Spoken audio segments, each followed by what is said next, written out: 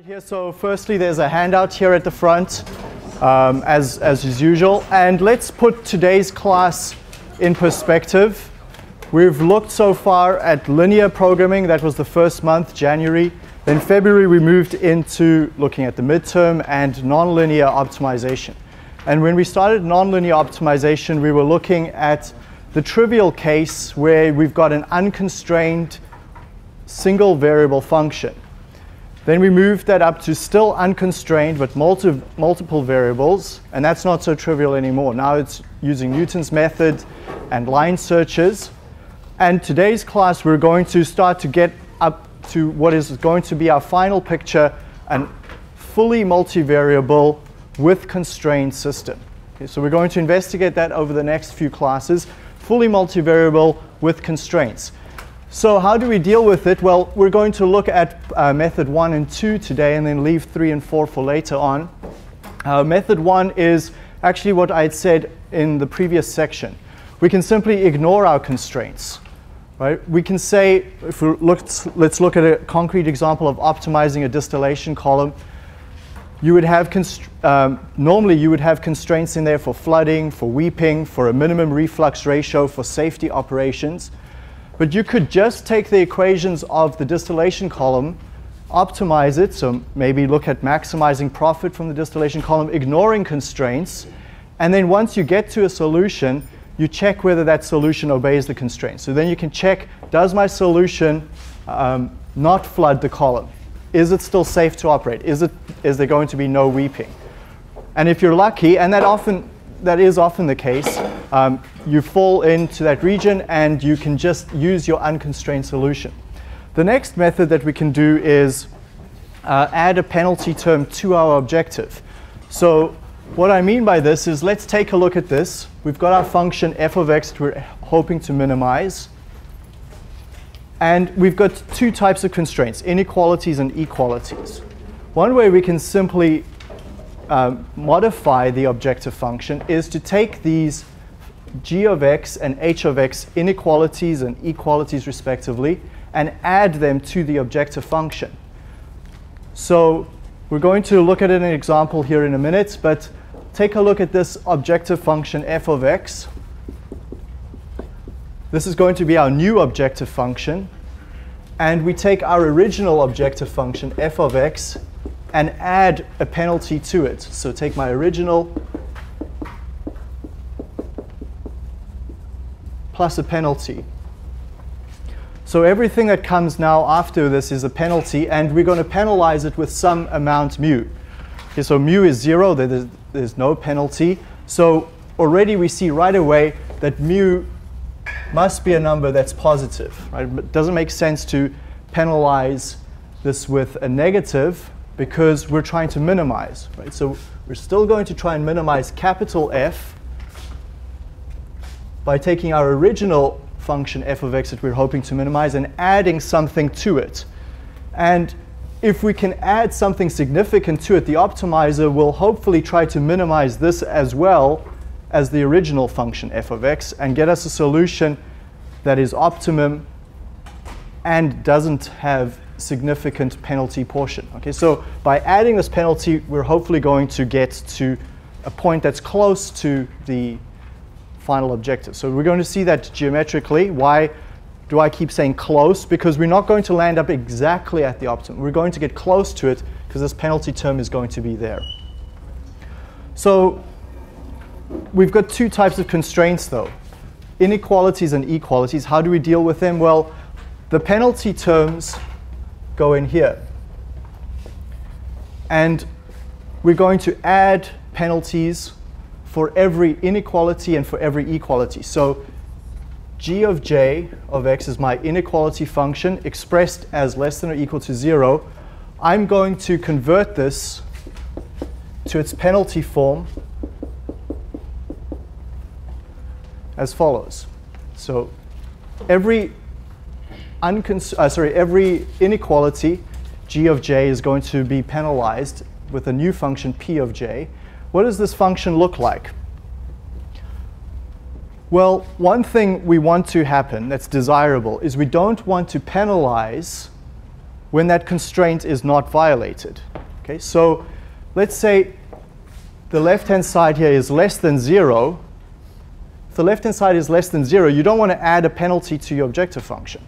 You only want to add a penalty to this objective function when the left-hand side here is greater than 0. So if you're violating the constraint, then you want to penalize it. If you're not violating the constraint, it doesn't make sense to penalize it. Okay? So one way we can enforce that is by saying, well, let this new function pj of x, so I'm going to add this over here, pj of x, is let pj of x be the maximum of either 0 or the original inequality. Okay. What's the equivalent of 0? So if g of j is less than 0, what's the output of this? 0. Okay. If g of j is greater than 0, g of j. Okay, so you're not going to penalize if g of j is less than 0. You're only going to penalize when g of j is greater than 0. Okay, so that's why we write it that way. And what we go do furthermore is we go raise it to some power gamma. Okay, now if gamma is equal to 1, that's an easy interpretation. If gamma is equal to 2, then you're giving a quadratic penalty. If gamma is 3, you're giving a cubic penalty. Okay? But notice that this term here inside the brackets, inside the round brackets, is always positive. So you're raising some positive number to the gamma. Gamma just tells how much you're going to penalize by. Okay, it's kind of like least squares. Those of you that are taking 4C with me, you know that there's a penalty function for least squares where you're penalizing the deviations from the error, or sum of squares of the errors would be the equivalent of gamma equals 2. You can do a quadratic penalty. Yes, Mark? Why wouldn't that term just be built into your g of j function? Like how much you're going to penalize? Okay, so we're trying to deal with constraints by not having a constraint problem. Okay, so g of j is currently a constraint. What I'm going to do is I'm going to bring it into my objective, and then I'm not going to have a constraint anymore. Okay. Right? So our goal is we're trying to be lazy. We're trying to use what we've already done and learned and try and make that work without actually dealing with the constraint. So let's take a look at an example. This is, well, just before we get to an example, sorry, let me just complete this up. Let's take a look at equality constraints. Okay, so an equality constraint can be added here with a function q of jx. Okay, so p's are for inequalities and q's are for equalities. Okay, so what does hj of x look like? We'll call that qj of x, will be its replacement.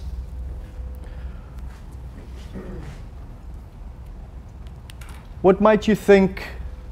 I'll let you just think, what might a penalty function be over here that you could replace h of x with?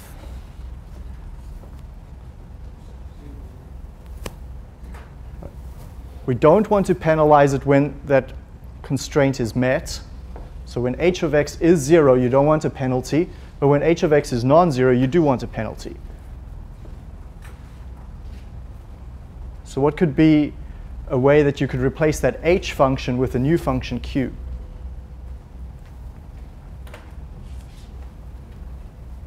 Not 0. Oh. 0. H. Okay, so this is a suggestion. Let's just temporarily put it here, max of 0 or h. So just simply do the same thing. What if h is 5?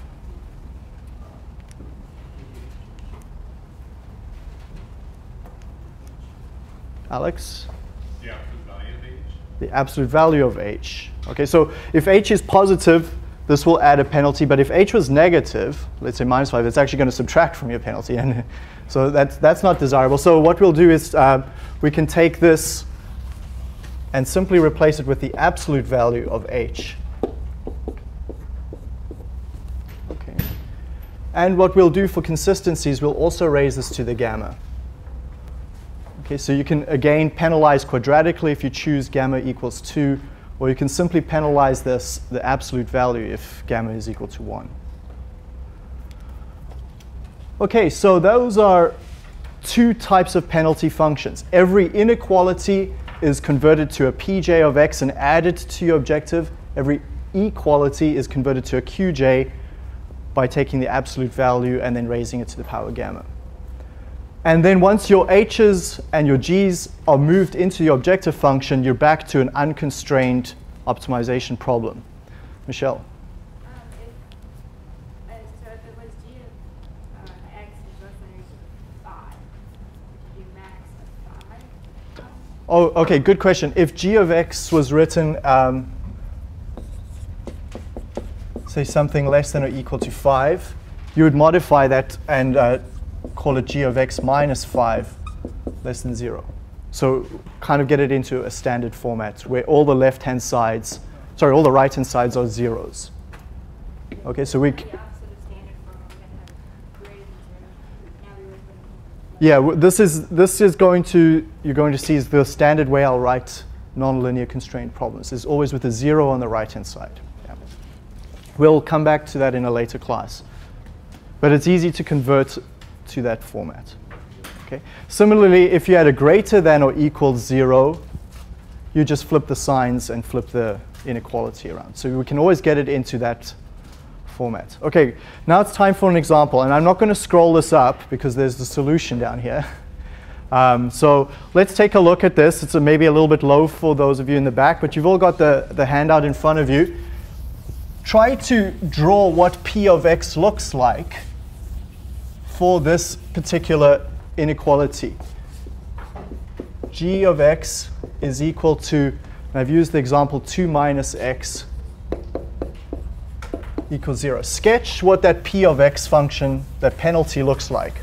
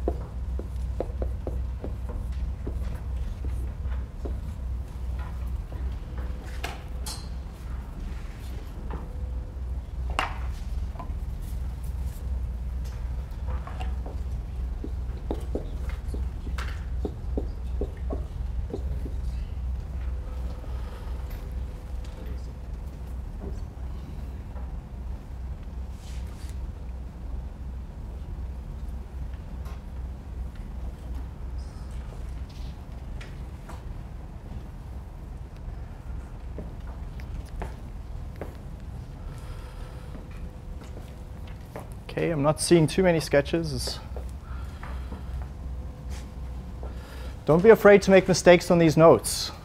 People are very hesitant. They want perfect notes. Use pencil if you really don't want to mess up your notes. But you've got to try and do this.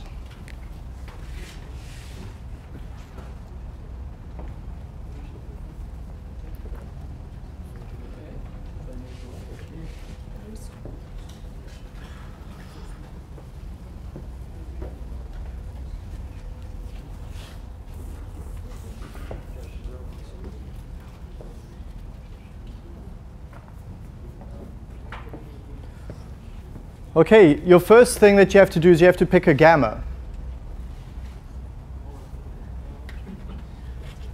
Okay. How do you pick gamma? Suggestions?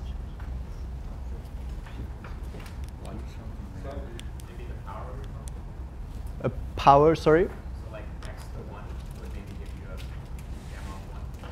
Yeah, so gamma is totally under the user's control. Okay, you can set that, and in optimizers you can set the value of gamma. As I said, gamma could be equal to 1, in which case this is simply just the function as written, taking the gamma away. You could choose gamma equals 2, and then that now becomes a quadratic penalty. Okay? So in many optimizers, a gamma of 2 is used. I'll show you a little shortly why, the reason for that. So we have to pick that, and let's take gamma equals 2 for this illustration. When we're done here and you go home, you can change this gamma to another value and redraw this curve. Okay, so we're at this point now where gamma is equal to 2. Let's just sub that in. Sorry, why did you say 2? So it's a quadratic penalty. Okay. So now, for different values of x, what does this look like? Let's start here over on the left. X equals to -1. 2 minus -1 is 3. So the max of 3, or 0 squared, is somewhere up here. It's a 9. Let's put in a value of 0. 0. 2 minus 0 is 2. Squared is 4. Okay. Put a value of 1 in there. 2 minus 1 is 1. Squared is 1. Okay, and then we've got a value of 2. 2 minus 2 is 0. 0 squared is 0. We're now at 0. Put a value of 3 in. 2 minus 3 is -1 squared. Sorry, 2 minus 3 is -1. But the max of 0 and -1 is 0. Okay, so at 3, we've got a value of 0. The value of 4, 2 minus 4 is -2. Max of that is 0. So we're still at 0. So everything to the right of 2 is a flat line at 0. Sure, can you explain that? How you get 0? Put in a value of 3. 2 minus 3 is -1. Right? The maximum of 0 or a negative number is 0. So the square happens after. Yeah, we're going to look at and then adding the square in. Okay, so basically what I'm showing you here is just internally, and then now we're going to square it and take it up again. Okay, so internally, from the right of 2, we've got a 0, and then we're going to square it in, and it's going to get added. Okay, so this is turned into a quadratic penalty then.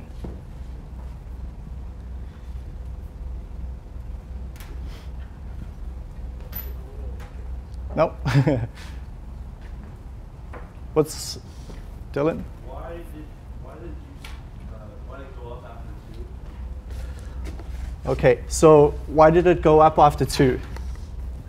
Good question. Okay, so does it go up after 2? No, it doesn't. It stays flat. My mistake.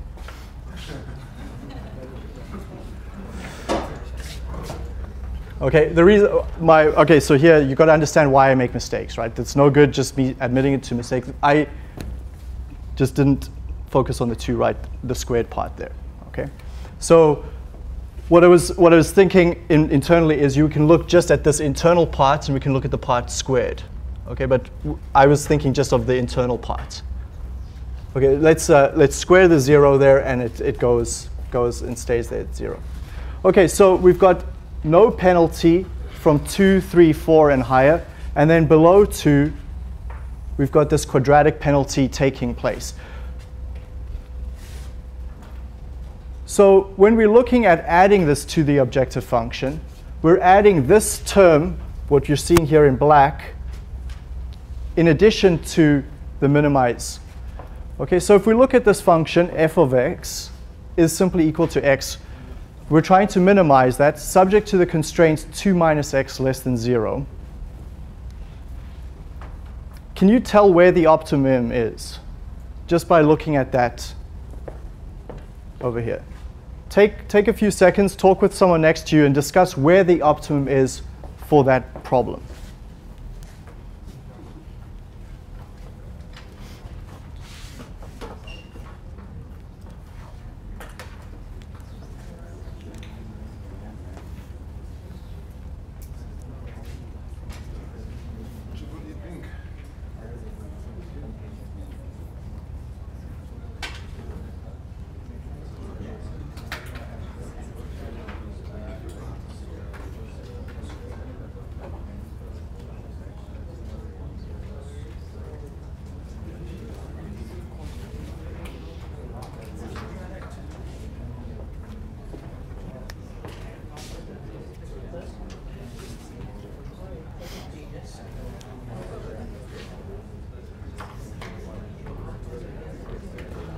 Okay, where's the optimum?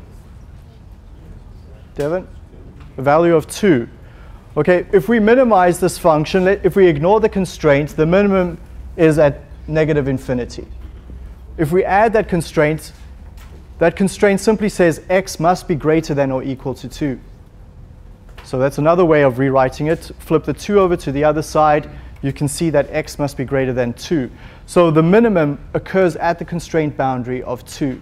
Okay, so that's got to be our final answer. So bear that in mind when we're looking at this penalty function.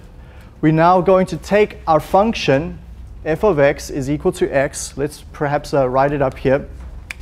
So my new function, f of x, is going to be the original function plus the penalty term.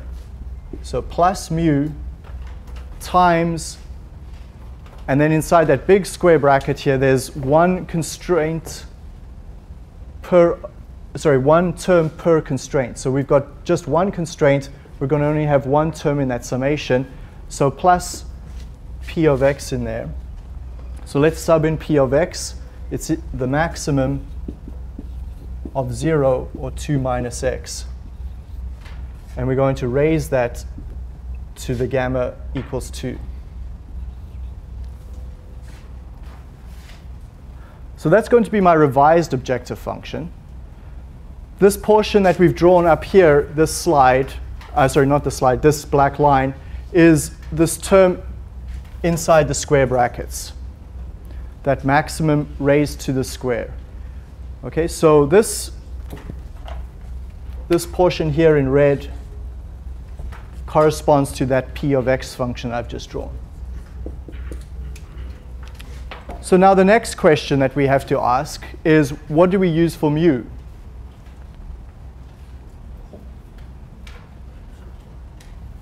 How does this curve change, this p of x? This p of x that I've drawn here in black is the case when mu is equal to 1. Okay, so here in black, this is the case for mu equals 1. What does that curve look like if mu is equal to 2?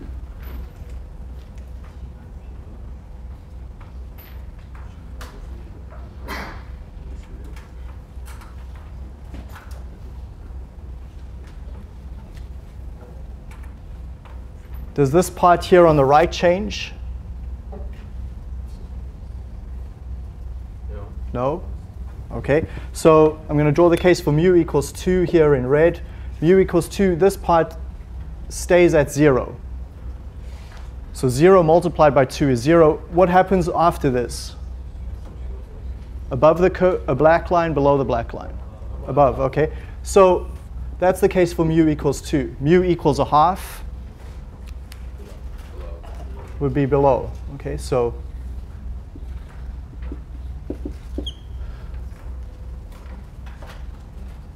at mu then modifies how much you penalize your function by.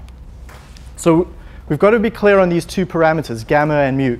Gamma tells to penalize every equation quadratically if gamma is 2. Or if gamma equals 1, it just leaves the function as is. Mu penalizes an additional amount. Mu equals 0 is no penalty. Mu equals 0.5 is a weaker penalty. And as mu goes up, the penalties become stronger and stronger. Okay, so I'm going to come back to both those terms, gamma and mu, in a minute. Let's just take a look at this illustration, though, to help understand that. So here's that curve for various parameters of mu, 5, 1.5, and 0.5. So I will post this revised set of slides for you later on if you want to copy it exactly over. But you've got that idea from prior. Now let's go take a look here, and you've got it in front of you as well. When I take my original f of x and add it to mu p of x. So f of x in this particular case is simply x. The function I'm trying to minimize is simply x. And so what we notice here is that when we add this curve p of x plus f of x, from 2 onwards to the right, we get a straight line with a slope of 1. That's the portion of simply x, because p of x to the right of that is simply 0. When we go to the left, then that general shape stays. So the revised objective function, capital F, is what's the second graph. You can add that there to the axis. That's capital F of x, and that's what we're going to minimize. And we notice this, for any value that we pick for mu, it has a unique minimum. But that minimum has a problem. What do you notice about those three curves on the second plot? Michelle? They're still violating the constraint. Okay? Notice that. The optimum for the green optimization is at 1. The optimum for the red optimization, mu 1.5, lies below 2. So it violates the constraint. Even when we go as high as mu equals 5, we're still violating the constraint. The optimum is to the left of 2. Okay, so this penalty function approach gets us close to the optimum, but it doesn't get us to the optimum. That's the key insight we have to have. Okay, we've made our problem easy, right? We've gone back to all the tools we know now, Newton's method and the quasi-Newton's method. We can use those, so we're not using any new technology, but this approach of trying to make this fit into that doesn't necessarily mean we're going to get a true optimum that is feasible. Okay, so what we also noticed here is the penalty is only added if the constraint is violated. We've learned that quite carefully. And here's now back to the way we choose gamma. Gamma is 2 versus gamma equals 1. Those are the two main choices we have. Gamma equals 2 gets you a function that's differentiable, provided that this function that's inside here is also differential to begin with. Okay, so we can't make this differentiable if what's inside there is not. But if what's inside here is differentiable, raising to the power of 2 gets you a smooth differentiable first derivative. Why is that important? Devin? We need the derivatives to be smooth and existing for Newton's method, or even the quasi-Newton's methods. Okay, so that's an important part, is the choice of gamma equals 2. If gamma is equal to 1, you get a differentiable function, but it won't be smooth. Why is that?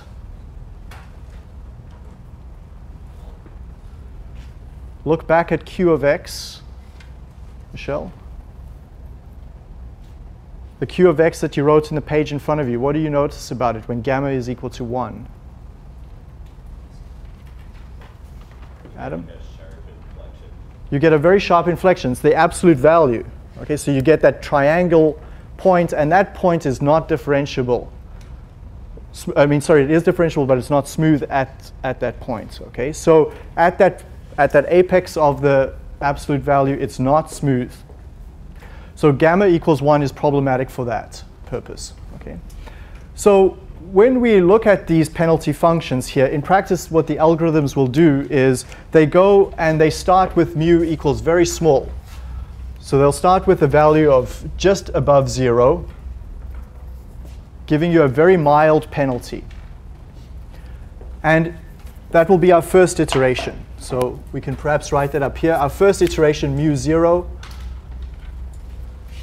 will add a small penalty to the function. Then our second iteration goes and uses a mu that's just a little bit larger.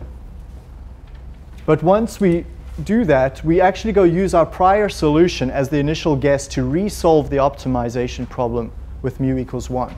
Let's take a look at that. At the green case, let's say we started with mu equals 0.5 for our first iteration. Our optimum is at 1. That's a great initial guess for the next time we try to resolve the optimization, but using mu equals 1.5. And then we go higher still, and then we'll perhaps use mu equals 2, mu equals 5, mu equals 10. We'll step up our mu values every successive iteration until we want to terminate, until the change that happens from one iteration to the next is relatively small. You mean the opposite of what's on the board, right? U0 is, yes, thank you. I'm going to blame the daylight saving change. Okay, so successive optimizations of mu use larger and larger values. Okay, anything unclear before we move on from this point? Okay, so let me recap. The penalty function approach is a weak way to try and resolve our objective function by using tools that we already know. It's imperfect. You have to use and choose values of gamma and mu. And furthermore, as we notice, even with this very trivial example, you'll only approach the true optimum. You won't necessarily be feasible. Okay. Sorry, I missed, what were you saying? What area is not smooth? Wait, on your minimum? Okay, so the idea of smoothness goes back to the choice for gamma. Let me just quickly clear up some space here. So if gamma is equal to 1, for the case of q of x, we said that q of x is equal to the absolute value of my original function h raised to the gamma. Gamma is equal to 1. I don't need to put that there anymore. Okay. The moment we take the absolute value, we get that sort of thing happening. Okay, and that's not smooth. So Newton's method, imagine Newton's method is over here and heading towards the optimum. The slope is pointing in this direction, and then there's going to be the sudden curve, and it won't converge after that. Okay, so that smoothness is an important factor of. If it's squared, then it will not do that. If it's square, it won't. It will have a rounded part. Okay, so let's move on from there, and we're going to come back to the idea of using an unconstrained approach to solve a constrained problem in the next, in one class from now. We're going to then look at Lagrange multipliers. So hold that in your head. Lagrange multipliers is something you've seen in your second year math course. I know that. So we're going to look at that approach next. Before we move on to the next problem, which is just a little bit of a diversion to get some practice, one important announcement is Wednesday's class is really important. We have a guest speaker. She's an optimization expert that I've known for 14, 15 years. She works at Hatch, has worked for Honeywell and a variety of other companies in between, but is now currently at Hatch and does some incredible work with optimization. She's been a guest speaker here for the dean on a prior occasion. I know her because we went to grad school together. You've in fact met her husband. Her husband Leo gave the talk at 4N last year. So Danielle will be here on Wednesday's class, and I highly recommend you come to that discussion. She's going to show a great cross-section of optimization problems she works on. Okay, so let's go back to this problem. This is a chance for you to practice formulating a problem. We're trying to locate an airstrip for a distribution center. Very similar to one of the questions in the assignment. Where do you locate something so that it's optimal? So there's 3 factories. Draw a grid here in this open space, an XY grid. 3 factories at those 3 locations, and try to set up the problem. I'm not going to say any more than that, but give that a shot. Give you a few minutes. Please talk with the person next to you to make sure that you've got the same line of thinking.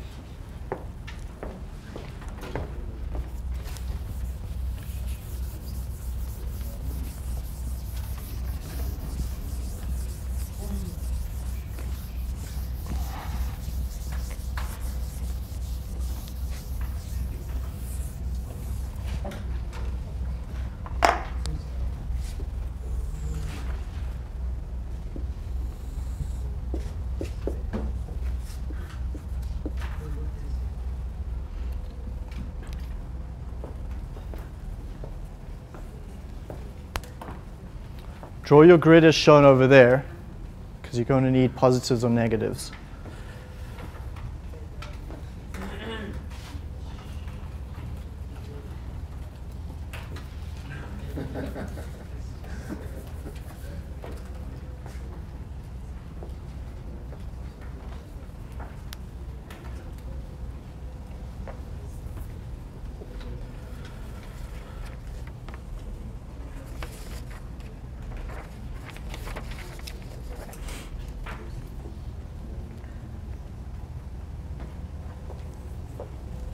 What is your objective function?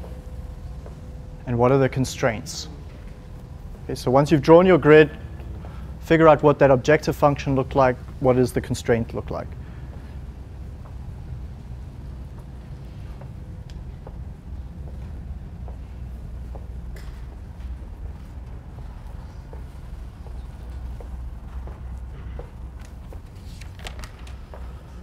Do you want to just chat afterwards, quick? Sure. Yeah.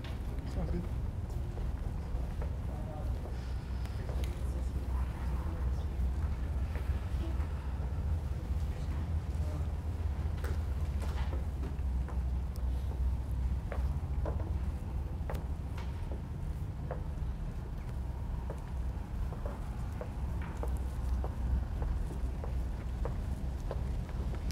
The drawing you're saying put the objective function, but is this just like how much goes to each distribution center? Yeah. Okay. Yeah.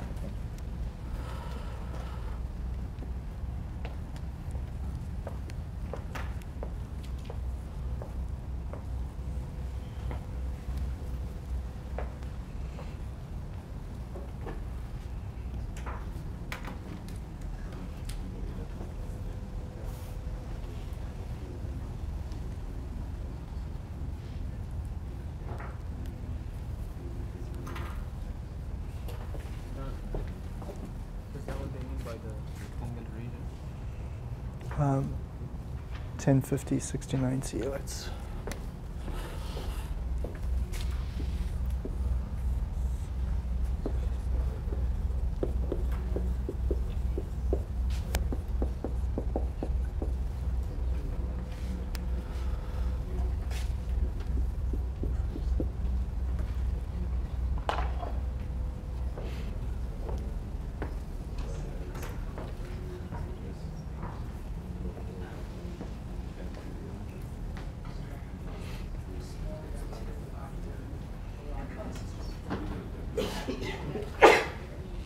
Okay, there's a small hint up on the board there.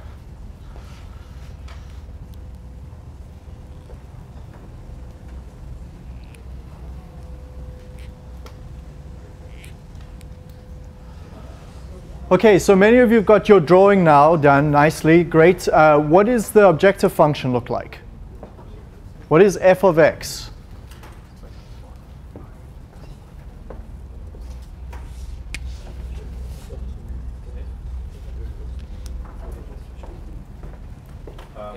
I was thinking just choosing like a random point on the grid and then placing the 3 points that were given, and basically have to minimize the distance from that random point to those 3 points, right?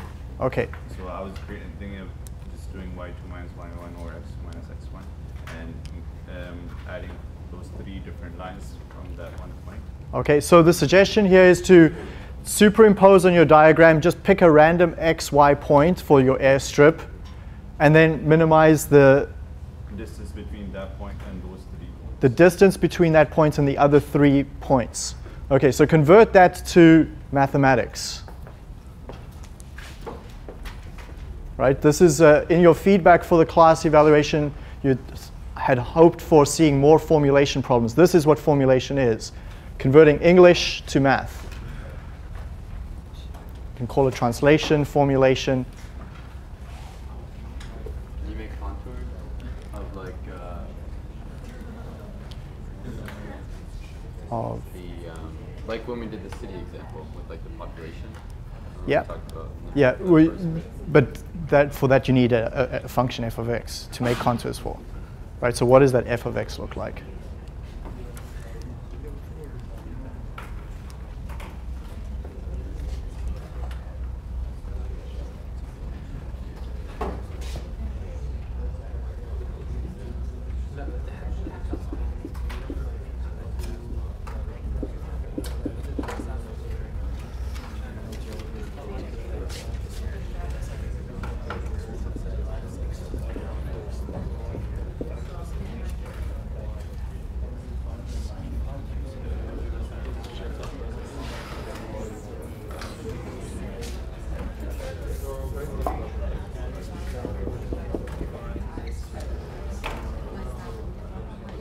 Okay, so what is the constraint?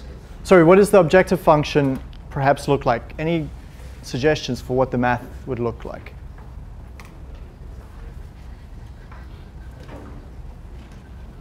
Oh, Devin? Got 950 times the square root of x squared plus y squared. Okay, so 950 times the square root of x squared. Yeah, and then plus 490 times the square root of x plus 90 squared.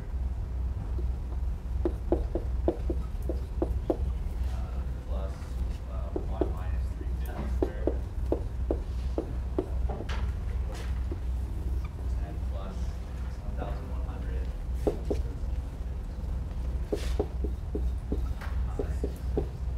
square root of x minus 55 squared.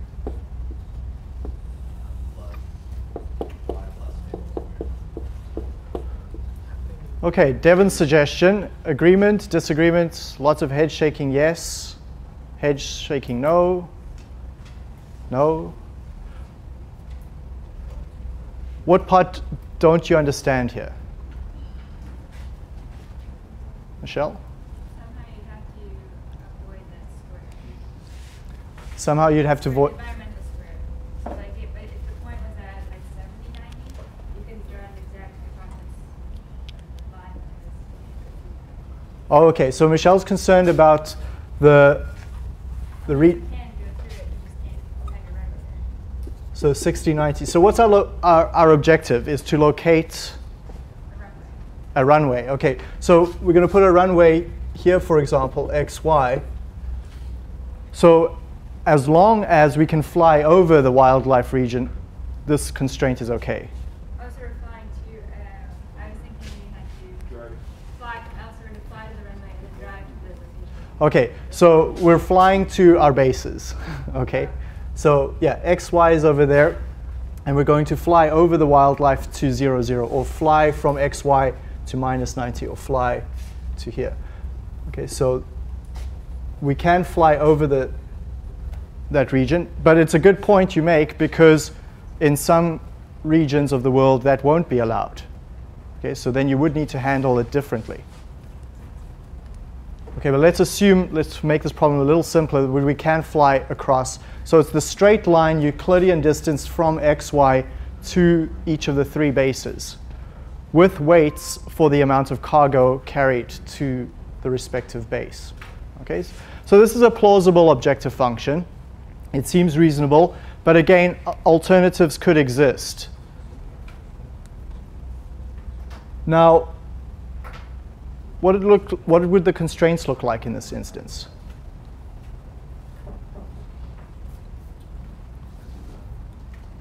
Would there be any constraints? No? The points can be rectangle. Okay, mathematics. So what's a rectangle?